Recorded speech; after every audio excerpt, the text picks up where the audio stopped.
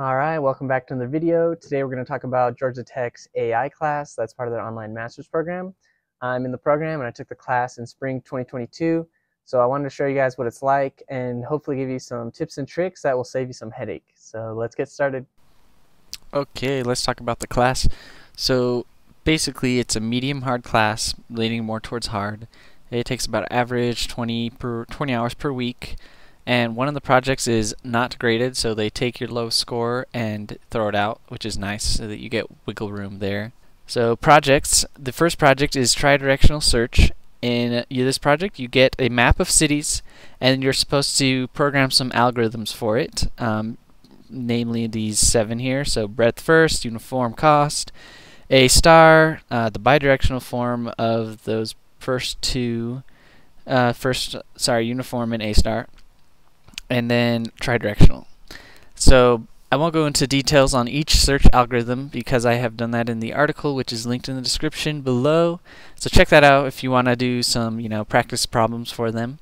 But you basically just compute some best paths between some cities using these algorithms. And the last part I will talk a little bit about, which is tridirectional search. So you get 3 cities and you want to find the route between the 3 cities that's the shortest. So if they give you A, C, and E, you want to find the route that would be the least costly to go from all 3 cities. The biggest part about this project that I would say, like my biggest advice, is to switch between the 3 cities when you're expanding your paths. So go to the first city, A, expand the paths, so you get some new paths. Don't keep expanding A's paths. Go to the second city, which was C, and start to expand C's paths. And likewise, don't continue expanding C's paths. Go to E and then expand E's paths and just keep rotating amongst the 3. That way you'll find the best path between them all. Yeah, next project is isolation. So I didn't actually do this project because I was on call that week and didn't get around to it. So you can basically look at the public repo they have in their GitHub to just take a look. You're basically implementing an AI algorithm that will play this game for you called isolation. So you're a little block in this world and you're trying to cut off all the paths for your opponent block here. And I didn't do it, like I said. I don't know the details. It looks pretty cool. They give you like an interactive game you can even test your agent against. So that's a really cool spotlight project if you want for like your resume or something. Next project here is Bayes nets. So Bayes nets is going to be conditional probability, and you're going to be implementing some conditional probability using a Python package called pygmy. And here's one example from the documentation of their package. You're basically going to be saying like, hey, if I'm taking a class and the difficulty level of the class is easy, and then intelligence level of the student is like me, okay, dumb. The last 3 rows here are what are the percentage chance that I get a grade A or a B or a C. Alright, decision trees is another project you'll do. I won't go into that, but it's essentially what you do in machine learning for trading if you've ever taken that.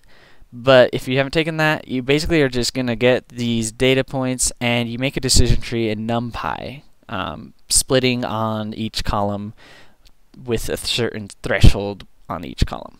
Alright, Gaussian mixture models. This one is the toughest project by far, and it is k-means clustering to start out. So you're given some data points and you're supposed to group those data points into clusters. Here's an image. So you basically take the pixels and you make 2 groups. So basically 2 colors, and you represent the picture in only 2 colors. The next part is the toughest part, multivariate Gaussian mixture models. So this is the public repo.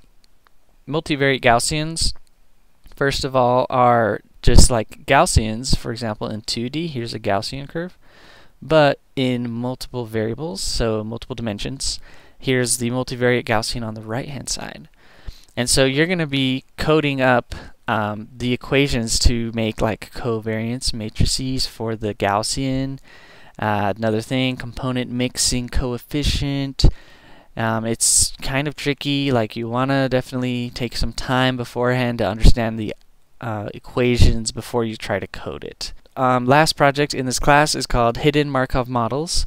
So you're given the y coordinates of someone sign languaging in American Sign Language, and you're trying to predict what word the person is signing. So you program what to do on each probability that the coordinate belongs into this state machine.